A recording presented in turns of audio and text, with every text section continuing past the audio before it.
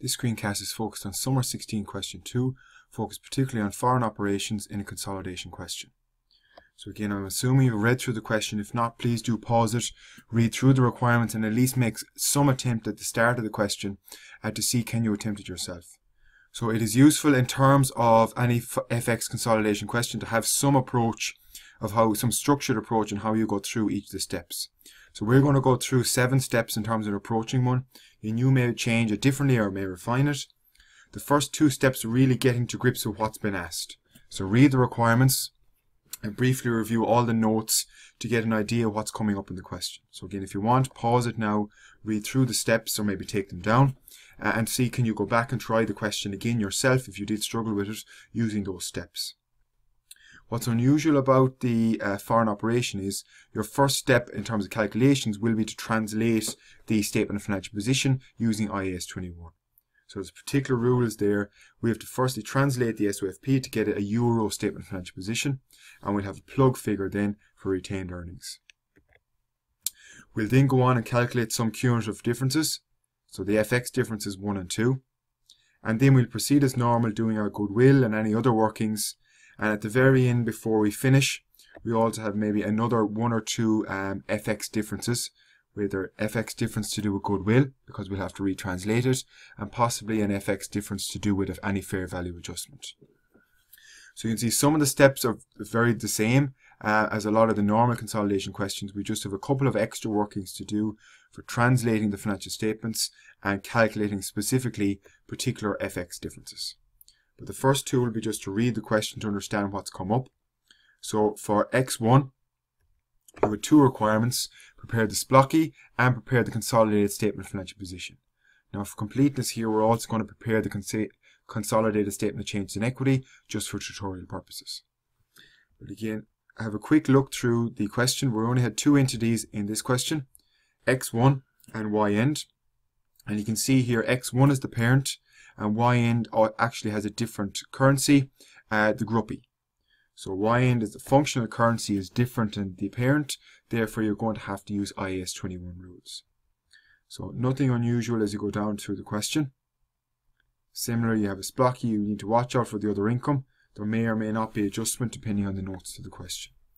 So again, I won't spend too much time. I assume you yourself have gone on and read through the question.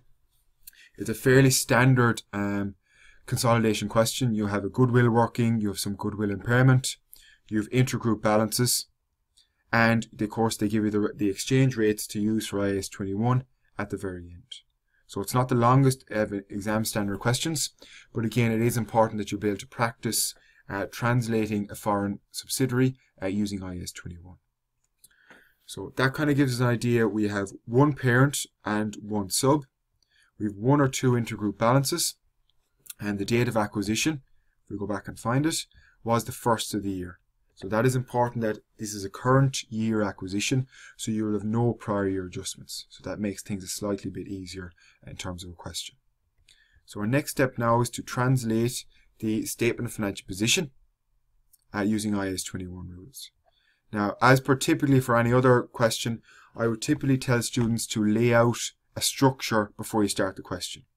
So I've just laid out the parent plus the sub plus any adjustments plus group. So if just a structure there that as you go through the question you can slot them in. The same for the statement of financial position, and I'll just leave a page for my consolidated statement of changes in equity as well. You'll note I haven't put in Y end because remember in the question Y end's functional currency is the Gruppy. So you cannot just put them straight in, you need to translate them using IAS 21. So we'll do that first and then we'll slot them in. So our first working is going to be to translate the given statement of financial position. So all I have here is Y end SOFP in Gruppies. So this 28010 total assets matches the 28010 total assets here. So all we're trying to do is we need to get a euro statement of financial position as our starting point. And that's your 3rd step in any statement of or FX subsidiary question. You need to translate the statement of financial position. And the general rules are all assets and liabilities at the year end will be at the closing rate, so the FX rate at the reporting date, Any ordinary share capital will be at the historic rate, i.e. the rate at the date of acquisition, and I typically tell students leave the retained earnings as a plug figure. And we'll see what that means as we go along.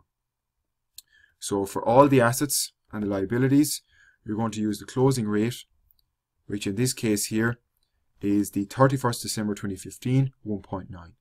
So it's 1.9 here. Similarly, it's 1.9 for all the current assets, for the non-current liability, and for all the current liabilities. So you're saying you're going to translate all these grumpy amounts by dividing by 1.9. And that will give you the euro amount that you're going to consolidate in for the statement of financial position for Y end. So that gives us total assets in euro terms of 14,472, or 742 should I say. And you have liabilities then non-current, dividing by the 1.9. And similarly, you're dividing by the 1.9 for each of the current liabilities as well. So that's always your first protocol when you have a foreign operation, is you retranslate the statement of financial position. All assets and liabilities are at the closing rate. Any ordinary share capital will be at the rate at the date of acquisition. We acquired on the 1st of January 15, so you use the 1.83. 1.83.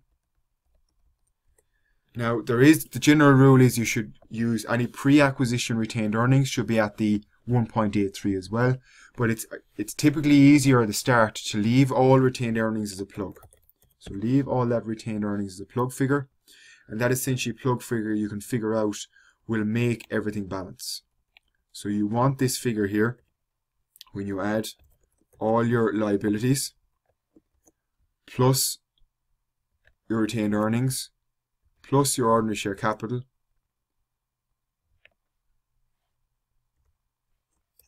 you want that to become,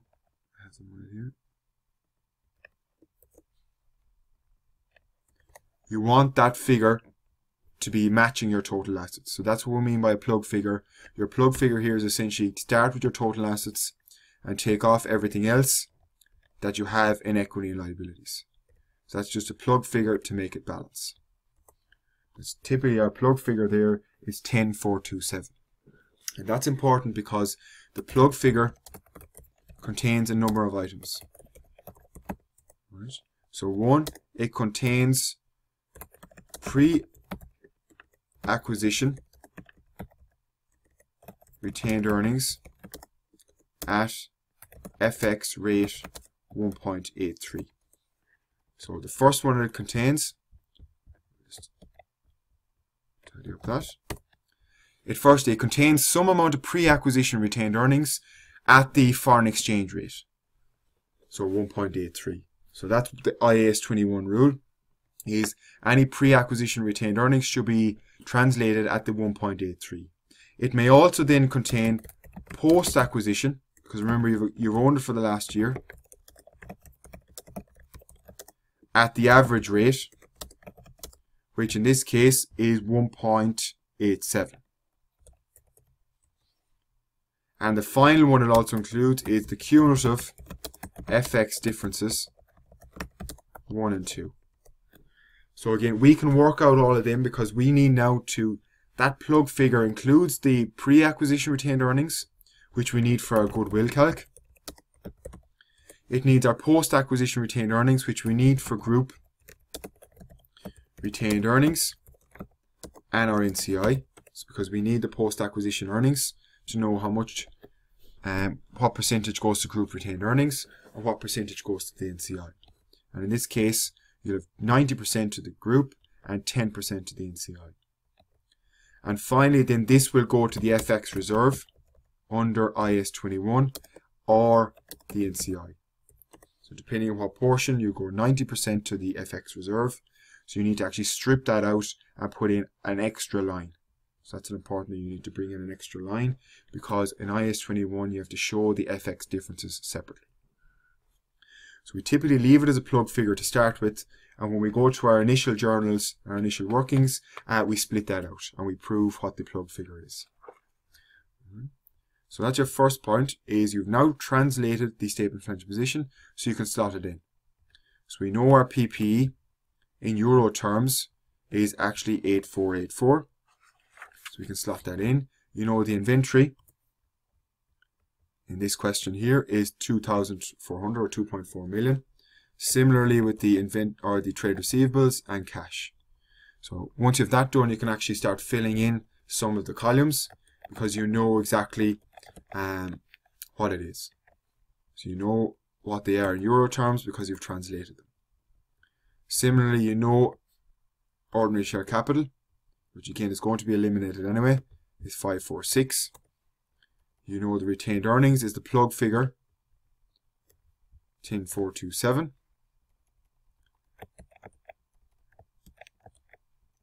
And you know long-term borrowings is 1063, but we've translated there. And all the current liabilities are the figures that we've translated here as well. So that's your first step. It takes a small bit of time, but it gets you to a position now where you can do a lot more consolidated calculations because you have the subsidiary in euro terms. So that's your first protocol, is to translate it and set it up. So now that we've set up the statement of financial position, we go on to our next step. So our next step here is prepare the working to calculate the cumulative FX differences in the plug figure. So we need to calculate FX difference 1 and 2. Now note, there is no prior acquisition here, so all of the FX differences we calculate are current year differences. So they will all go to the SPLOChy. So that's important. So we're going to do journal 1 here, which is always your next step, is calculate FX difference 1, which is to do with net assets, and FX difference 2, which is to do with profits. So you will always be calculating these regardless of what question it is, because you will always have both of those differences. So calculate FX difference 1 and 2. So remember, as part of our plug figure, they are already in that figure. So they're already netted in there, so we need to strip them out. Because IAS 21 says you have to show them separately. So we'll deal with FX difference 1 first. We need to get opening net assets. This time in the 1st of January, because that's when the acquisition date was. So you have ordinary share capital and you have retained earnings. So we have 2 here. So we'll just do it in, you need to do groupies first. We look at the statement of financial position. You're told here ordinary share capital was 1 million groupies. So we put in 1 million there. And the retained earnings at the date of acquisition, you're actually told in the question 14,080. But of course you could have proved that as well, because taking 19,850 minus the profit for the year would have got you back to the 1st of January as well. So the examiner was being nice there. They told you what the opening retained earnings was. You would have been able to figure that out for yourself as well. So the opening net assets, which is the net assets at acquisition, just so happens this is in the current year here, so it's not as complicated as other questions, is 15,080. And to get FX difference 1, you compare that at the historic rate and compare it to at the closing rate. Remember, that's one reason you'll do your initial calculations at the historic rate, but then of course the closing rate may be different, which causes an FX difference. And that is what's known as FX difference 1 in IAS 21. So the 15 million groupies at the historic rate, which is 1.83. Remember, that is the rate at the date of acquisition. That will get you a value of 8240. However, if we retranslated it, the 15,080 groupies at the closing rate, which is 1.9, it would only get you 7937. So that suggests there's been a translation loss of 304. Right, so translation loss there, so I'll just put it the other way around. FX loss. And note that is all in current year because it all occurred, the acquisition was a current year acquisition. So if you did a prior year acquisition, you'd have to do a small bit of extra calcs to figure out what the difference was for prior year and what the difference was for the current year. So that's your first FX loss, FX difference 1. We also then have to figure out, actually there's a second foreign exchange difference to do with the profits. So FX difference 2. And this is due to the fact that profits under IAS 21 are translated at the average rate in this blocky, but all the assets and liabilities, which of course are related to those, are translated at the closing rate as we've done in the statement of financial position. So that will also result in an FX difference, either a gain or loss. So the profits for the period in groupies was 5770. And again, you can see that from the question. 5770, because we own it for the full year, so we take the full profits. Again, if that was a prior year acquisition, you'd have to look at prior year profits and current year profits. And again, you're looking at, now it's at the average rate, which is the IAS 21 rule. Compare that to at the closing rate, because that's what everything else has been translated. So it's 5770 divided by 1.87, because the average rate, and be careful here, it's for 2015, is 1.87, which is just over 3 million euros. Whereas if you divide it by 1.9, which is the closing rate, it only gets you 3037. So in that case, you also have an FX loss to the tune of 49. And that is FX difference 2. So we now have 2 FX losses. So total FX difference 1 and 2, because we need that for our retained earnings calculation, is 49 plus 304. So our total loss there is 352. And where that shows up, that will show up in the OCI, so put a label there, in the current year's blocky. So any FX differences under IAS 21 always shows up in the OCI in the current year. So that is an important one. So essentially what you need to do is you need to take it out of retained earnings. So you credit retained earnings. And you might ask, well, why are you crediting? Because retained earnings is actually depressed. So if we look in here, this 10,427 includes a loss of 352. It shouldn't. So it should be 352 higher. That's why you credit it. You take it out. 352. Let's be accurate. And always for FX difference 1 and 2, you will debit group retained earnings its share, and you will also, sorry, that's wrong, you'll debit what's called an FX reserve. So under IAS 21, you have to create a separate thing in the equity section. So it's essentially in the equity section. And you'll also debit the NCI, their portion. So 90% goes to an FX reserve, and 10% will go to the NCI to reduce the NCI. So under FX difference 1 and 2, you'll always apportion to the NCI as well. 35 to the NCI and 317 to a new working called FX reserve. So that's your first point. And again, it's useful, although it's not needed, we can prove proof of the retained earnings plug. So remember, just for tutorial purposes, we said the retained earnings plug of 10,427 is made up of 3 things. So I'll bring those down so we can see, can we prove this. So the retained earnings plug of 10,427 contains the pre-acquisition retained earnings, so I'll leave that in groupies. So 1, it contains the pre-acquisition retained earnings, which we're told in the question were 14,080.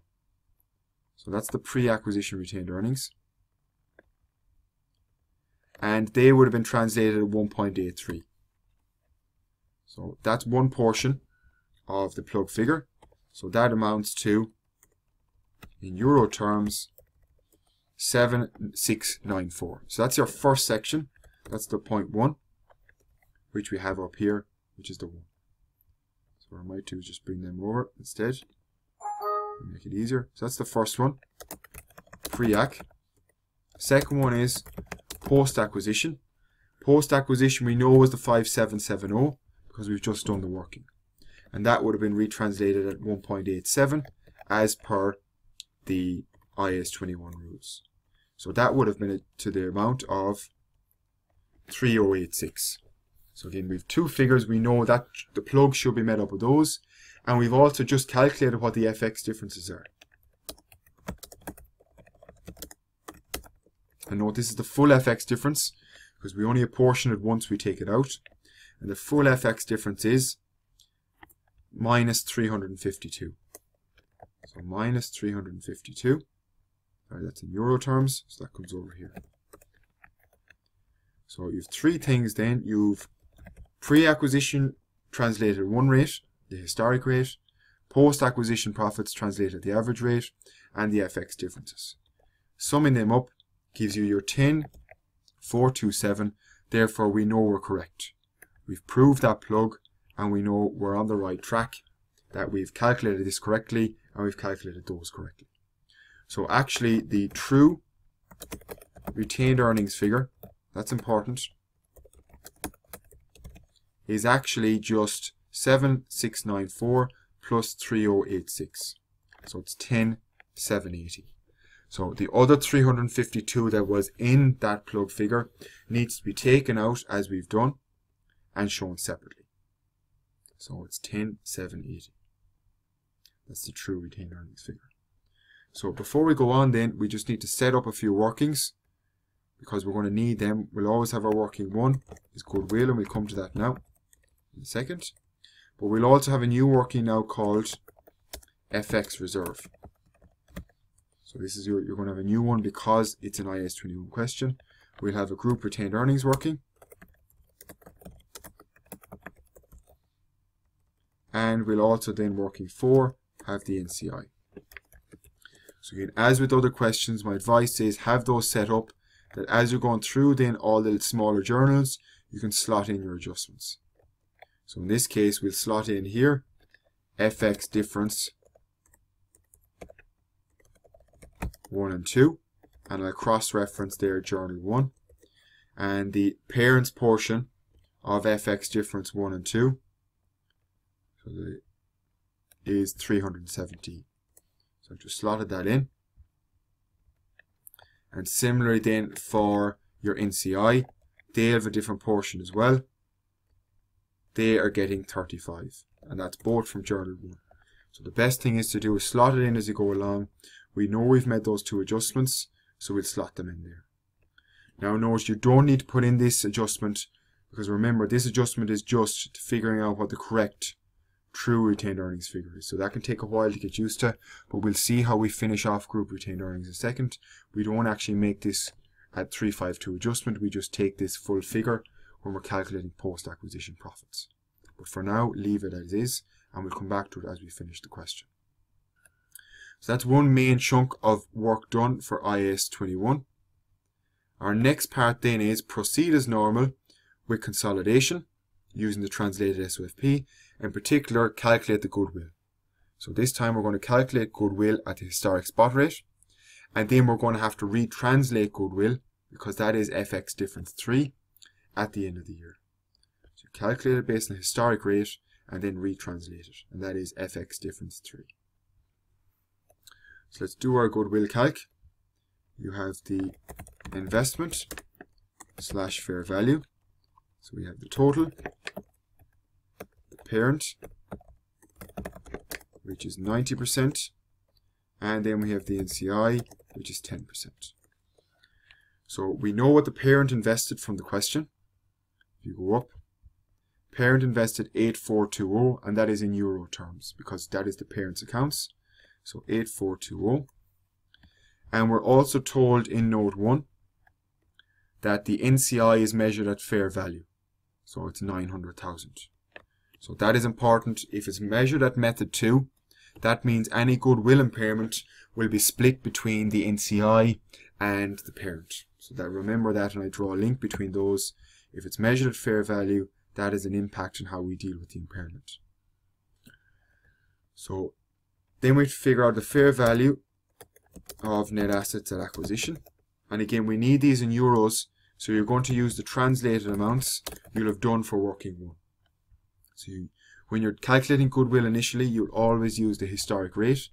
So it's going to be, the historic rate is 1.83. So it's going to be 1.83, and you have 1 million. So it's 1 million divided by 1.83, and you have 14,080 divided by 1.83. So the net assets at acquisition were 8240, which essentially was the answer we've done already. So there is a lot of duplication in the setting up of these foreign exchange questions. So that means the goodwill at acquisition,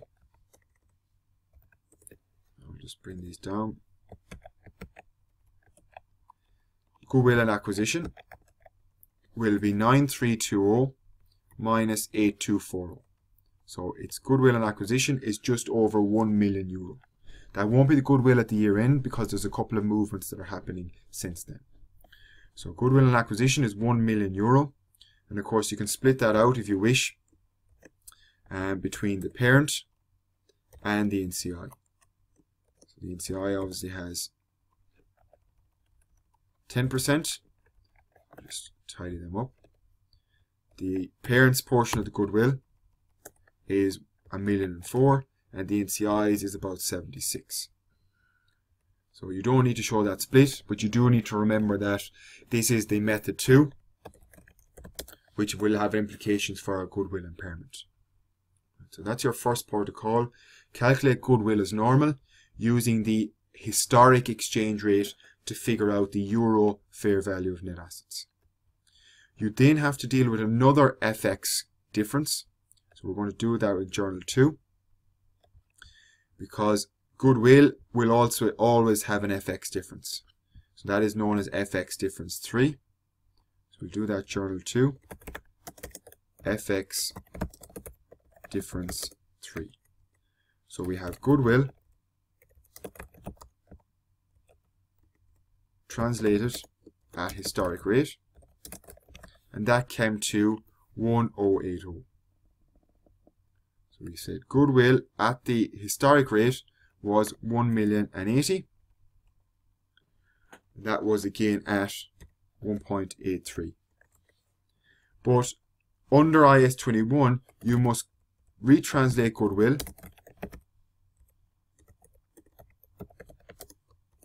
at the closing rate as well. So every time you must retranslate them to the closing rate. So that means you take the 1080 euros, you bring it back by multiplying by 1.83, so bring it back to groupies, and then divide by the 1.9, which is the closing rate. So that's a little tricky, is you have it in euros, so you bring it back to groupies first, and retranslate it at the closing rate. So here then, you have the updated goodwill is 1040, meaning you have an FX loss. Do that the right way. You have an FX loss of 40. So goodwill needs to be reduced by 40 because it has to be retranslated at the closing foreign exchange rate. So therefore you credit goodwill 40, and be careful here, this time you will debit FX reserve, but you'll also debit NCI, solely because the NCI is measured at using method 2. If the NCI was measured using method 1, i.e. with no goodwill attached, all of the goodwill FX difference would go to the FX reserve. So that's a little trick to watch out for. If it's method 2, you need to apportion. So here it's 40 times 0.9 and 40 times 0.1. So now we need to slot in those little journals into our bigger workings. So you're going to have goodwill, FX difference or FX loss, reference journal 2, reduce goodwill by 30. So we'll just tidy up the formatting. So we're going to reduce it by, so it should be 40. Reduce it by 40. Put that in. And then you're also going to slot it into the FX reserve. So we now have FX difference 3.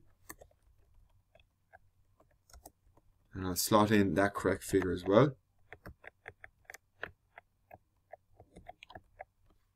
So that figure is minus 36. 90% goes to FX reserve. So you have minus 36 there. And then you're going to have a minus 4 for the NCI. So you're always tracking them as you go along. It makes the question a lot easier to finish off then at the very end. So all I've done there is I've put my smaller journals into my bigger workings. So here I've reduced the goodwill by 40, meaning my updated goodwill now is my 1040, which is it retranslated at the closing rate. Similarly, I brought in FX difference 3 into my FX reserve working, and I've brought in my FX difference 3 for the NCI as well. Right, so that's our next journal done. Our next adjustment then will be actually the goodwill impairment. So you'll always do the translation before you do the impairment. And the impairment then, journal 3, is relatively straightforward. You're crediting goodwill as before, 125. Now before that, I just remember this also goes to the OCI, so we don't forget to label it. So it's a current year loss, the full amount goes, and again, it will be going towards the subsidiary as well. That has to, you allocate some portion of that to the subsidiary because they have a certain share of it. So if you want to put OCIS, and I probably should have put OCIS up there as well. So S to signify that some share of that will be apportioned to the NCI at the very end. So similarly with goodwill, the impairment is 125, and because you've method 2, with debit group retained earnings, remember this is nothing to do with FX now, this is just a normal impairment. So 90% goes to group retained earnings, and 10% goes to the NCI. Right, so that's a relatively straightforward working as before. And again, it won't go to the OCI, it will go to the SPLOCI, and it's to do with the subsidiary, because you're splitting it between the group and the NCI. So the S is just to remind us we need to split that and adjust the NCI's profit allocation at the very end. That was a basic consolidated intergroup adjustment, where we'll now reduce our goodwill impairment. So impairment, journal 3, minus 125, meaning our goodwill at year end,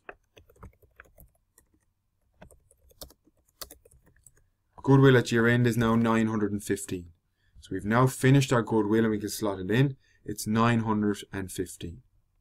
So we go there, working 1, goodwill, we don't mind anything else there, we're just going to slot in at the end, it's 915.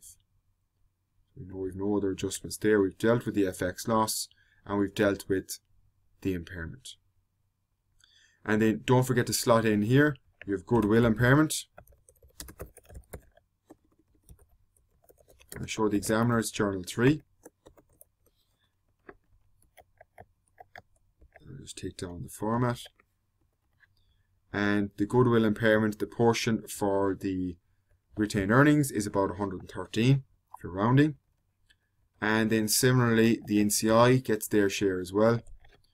They get 10%, which is, it'll be rounding to 13, but it's technically 12.5. So the one difference is all FX differences go straight into the NCI, whereas for the parent's share, they're kept in a separate line item. So they're all brought together for the NCI, but they're kept separate for the parent's share. So that's our 3 workings done, 3 journal adjustments. Journal 3 impairment, journal 2 FX difference 3. Now we've journal 4 is intra-group trading. Right, so there are given some information here about the intergroup trading.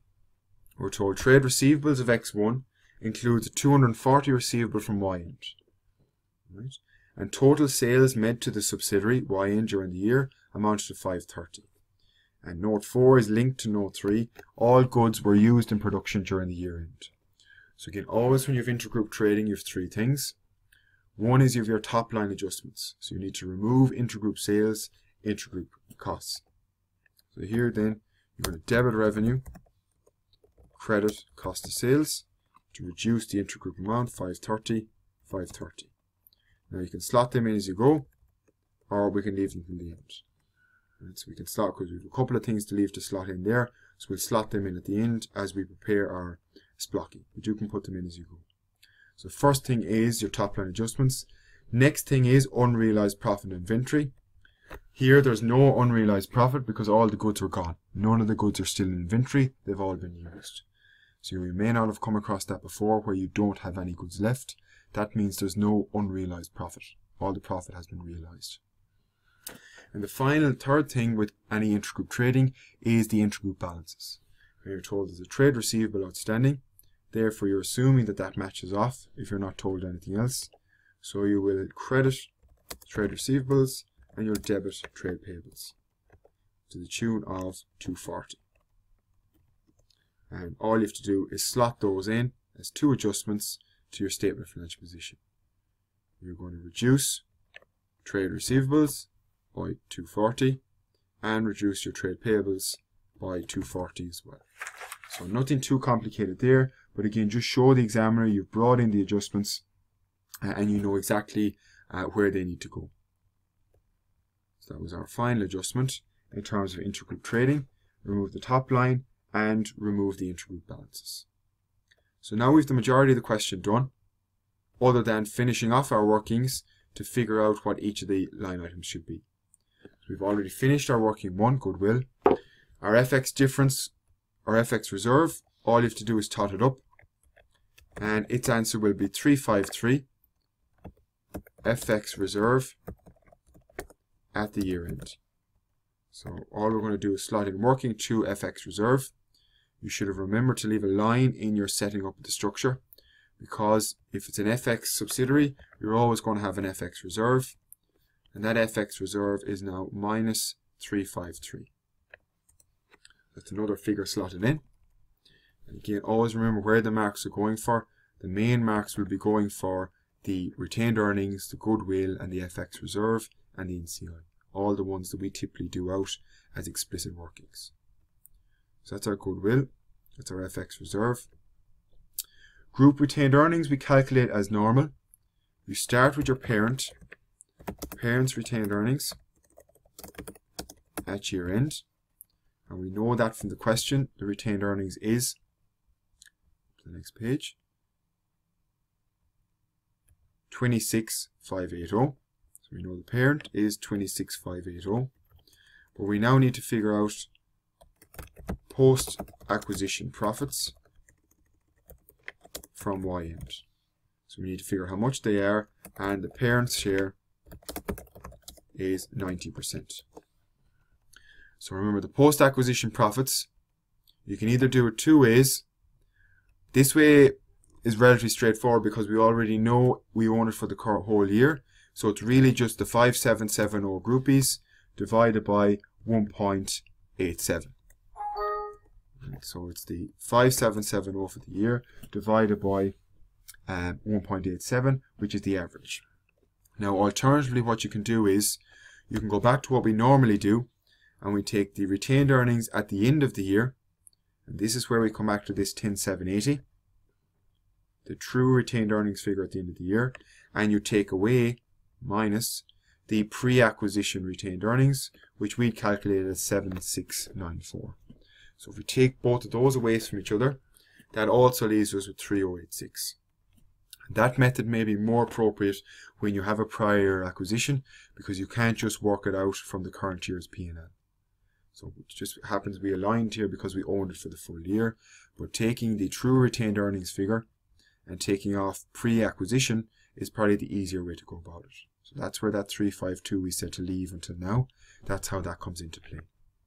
And 90% of that then will be 2777. So with no other adjustments, it's a relatively short console adjustment question. So that means retained earnings at the end of the year is 29,245.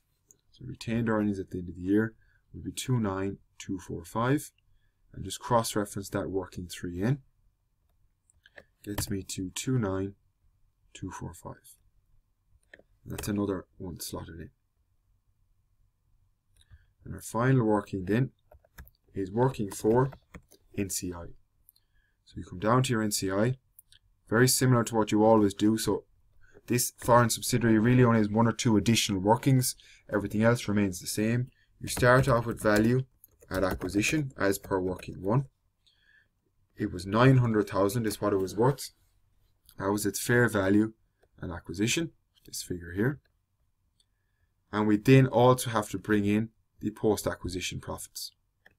So you're always doing the same working, but in this case you're looking at the NCI share. And the NCI share here will be only 10%. So it's very similar. Of all the post-acquisition profits, you will always split it between the group retained earnings working and the NCI working. 90% in this case to group and 10% to the NCI. So totting those up gets us NCI at the end of the year to be 1157. And again, you can see that's where the bulk of the marks are going for. So you should ensure that they're comfortable at calculating the NCI at the end of the year and also calculating the group retained earnings. So working forward then, NCI will be 1157.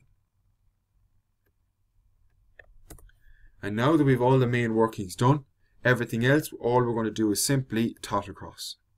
So no adjustments to the PPE, so you just sum the parent's value plus, and be careful here, you always sum the translated value of the subsidiary.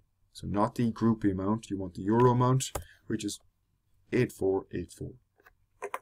And similarly then, you do that down for the other ones as well, for current assets. You're just summing across. We've only one adjustment in our current assets, that's for trade receivables. And that gets us to a total asset figure of 47697. So it's the exact same final structure in terms of approach to the question. There's only additional workings early on in the question to get the euro amounts and determine all the relevant FX differences. For the equity portion, again, you know you don't have any of the subsidiaries equity in there. So it's 2,300,000 for the parent, 600 for the parent, and we've already our other workings done. So that makes us very easy to tot up what the total equity will be. We're just adding across. You always strip out the share capital, the 546, because remember that 546 is already gone into our goodwill working. So we don't want to double count it. That's where it's gone in. So that comes out, giving us total equity of 32,948. And we then go down along. We just sum up our other liabilities. We have only one adjustment for an intergroup balance, giving us total equity and liabilities of current liabilities of 10,600,000, long-term liabilities or non-current liabilities of 4, and 32,948 for your total equity, giving us again, thankfully, 47697, which balances. So you can see actually finishing off the question in terms of foreign subsidiary is the exact same as a normal question. Once you've converted it to euros and determined the FX differences, you're back to a normal traditional consolidation question. So that's preparing the statement of financial position. We now have to prepare the consolidated SPLOCI as well. Now we haven't put in here, we've x over 12, it should be 12 over 12 because we've owned it for the full year. And we now need to convert the groupie based SPLOCI in using the average rate. So you're dividing everything by 1.87 because that is the rule in IAS 21. The SPLOCI is always translated at the average rate for the period. So it'll be 50,0220 divided by 1.87. It will be minus 35,640 divided by 1.87. So you can do this as you go along. There's nothing there. It'll be minus 3540, 450.87. It will be admin is 4420 divided by 1.87. And then 220. So all you're doing is it's fairly mechanical. And finally the income tax is 720 divided by 1.87. So you can always sense check. We know we're right because that 3086 we know we've seen before. It's the 5770 divided by the average rate. So you could always be able to see a sense check that that's coming back to the correct answer. 3086, and we know we're back to the 5770 divided by the average rate. So that's where those figures are coming from. It's the Group E SPLOCky divided by the average exchange rate. We'll slot in the couple of adjustments because we didn't put them in as we go.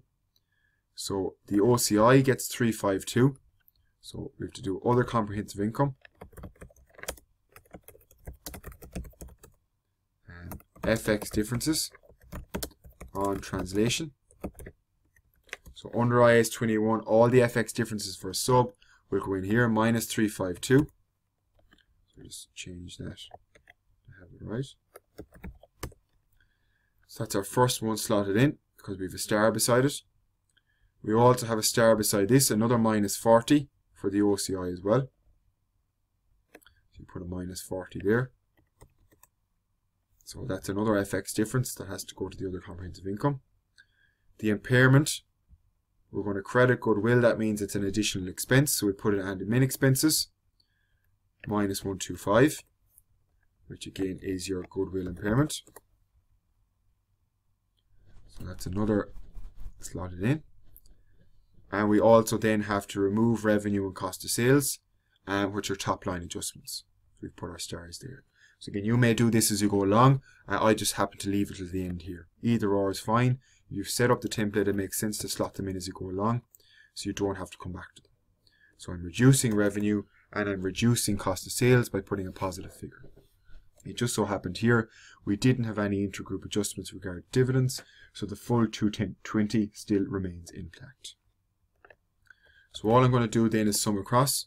So you can maybe pause it a minute and try it yourself and see can you figure out or finish off the consolidated statement or SPLOCky.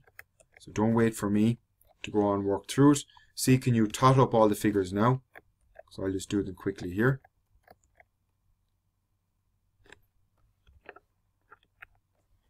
So see can you tot up all the figures and do the NCI allocation.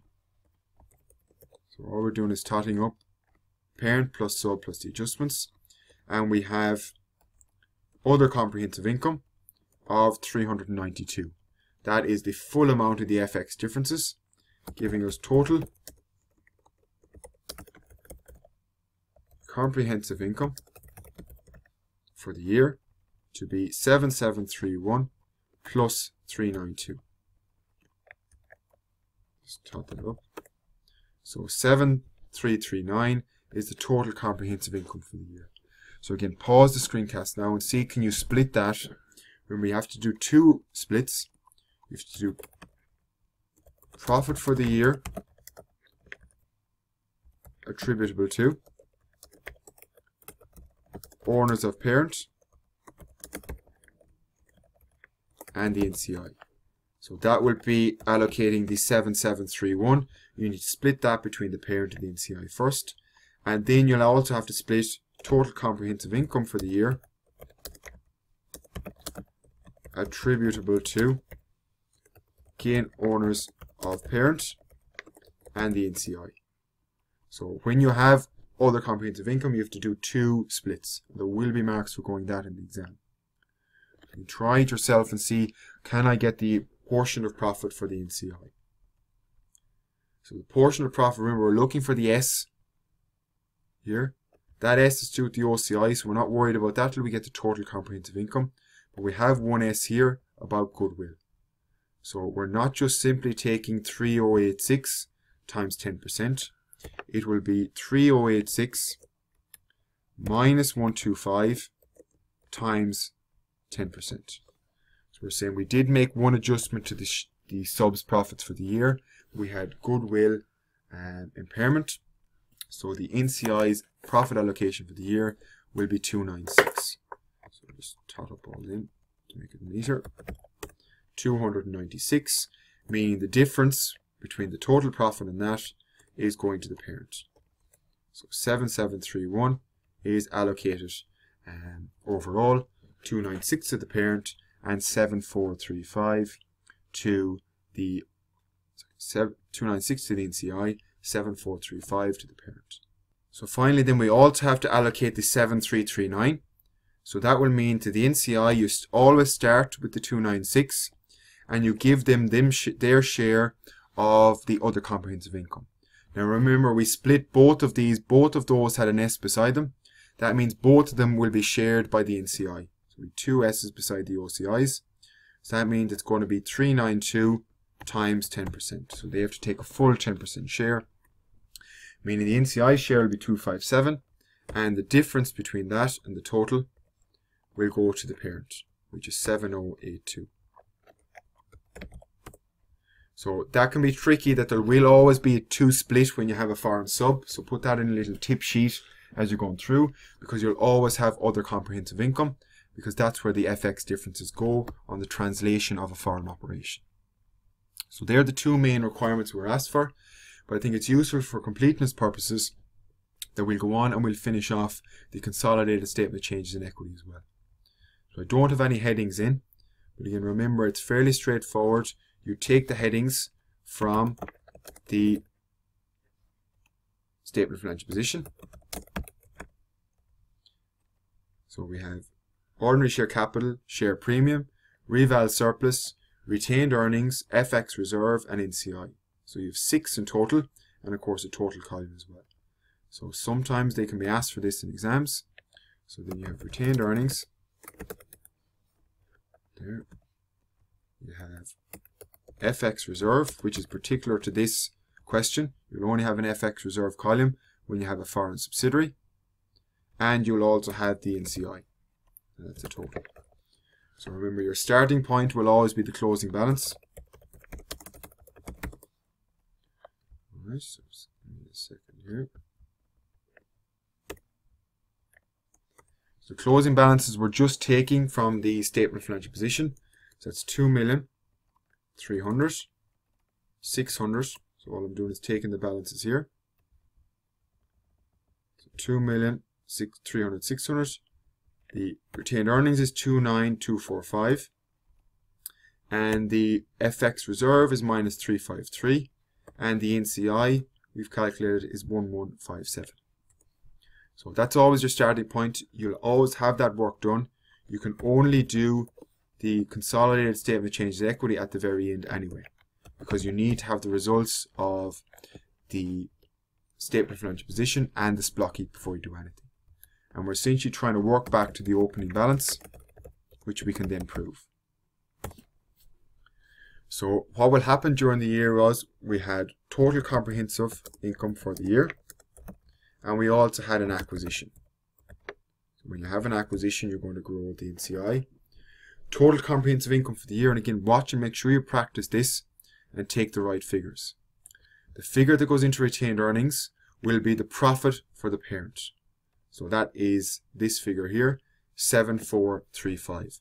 It's not 7082 because that includes the parent's share of this FX difference, which that goes itself to FX reserve. So just be careful you take the right one. So here, you take 7435. The NCI we'll do next. It gets the full amount, so it's slightly different. We don't split out the FX reserve, it gets the 257. And finally then, the amount that goes to the FX reserve is, you can do it two ways. You can take 90% of this, because you know that's the amount, or you can just say it is 7082 minus this. So it's essentially the reduction of about 300,000. That's the figure that goes, because we've taken this one to be in retained earnings. The net of the retained earnings figure plus their share of other comprehensive income gets them down to 7 million. So the difference there is your 353. And the other line then is the acquisition. That's the value you initially put on the NCI, which is 900. So they're the only two movements. We have no share issue during the year, or we have no dividends paid. So we don't have any other line items to explain. So we then can just prove, well, the opening balance here still must be 2 million, still must be 300, still must be 600. However, we get tricky here, so the opening balance here must have been this minus this, 21,810. The opening balance here must have been 0, because we started with nothing. We had 353 for the end during the period, and that's what we had finished up with. And the NCI then must have also been we take off the movements during the year, start with 0 as well. So, excuse me.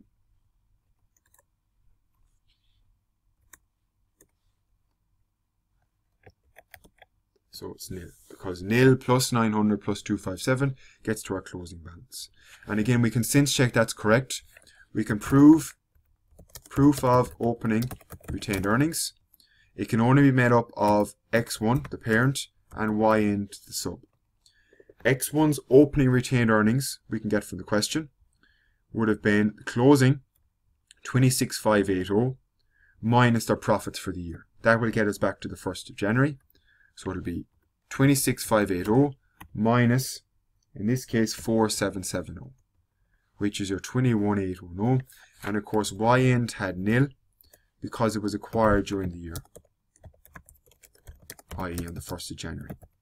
So that means you couldn't have any post-acquisition profits at the start of the year because you didn't own it, you only owned it at the 1st of January. So you couldn't have any contributed. And that also makes sense why you have no foreign exchange reserve or no NCI, because you only bought it during the year. Therefore, you could never have any share of post-acquisition profits for the prior year because you didn't own it. Right? So that was a fairly comprehensive question covering a foreign operation under IAS 21. Summer 16 question 2, X1 Limited.